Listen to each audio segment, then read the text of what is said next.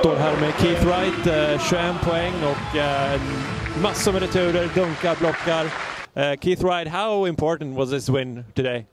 It was very important. We had to set the tone, and we know we're right there with 4 and 5, 4th and 5th place, fighting for that. So we want to get home court advantage in the first round, and that's what Coach said to us in the locker room at halftime. You know, we got to fight, and we got fans coming out here supporting us, so we got to play hard for them.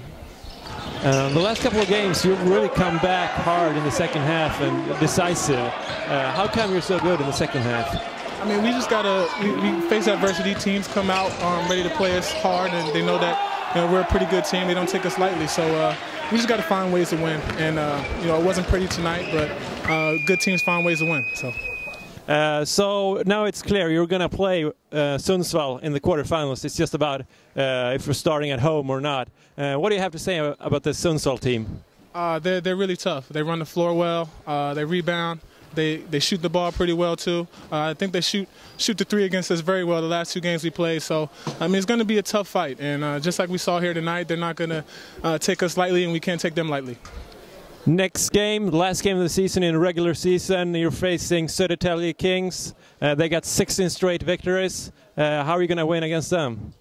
We just got to continue playing hard, hopefully carry over from the second half.